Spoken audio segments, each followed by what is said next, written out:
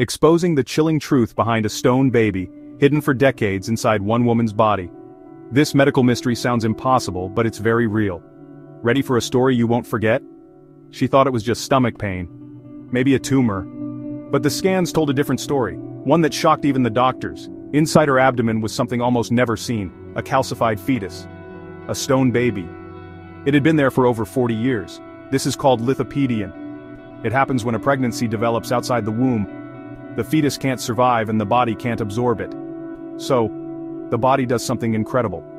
It wraps the fetus in layers of calcium, sealing it off, like building a stone shell.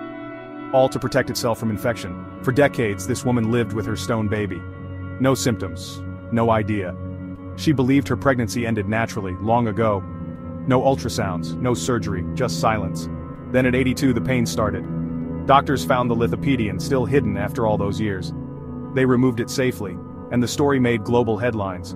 Only around 300 cases of lithopedion have ever been recorded in human history. But this woman's case? It could be one of the longest ever. Imagine carrying a life inside you, and never knowing it stayed with you, frozen in time. Medicine is full of mysteries.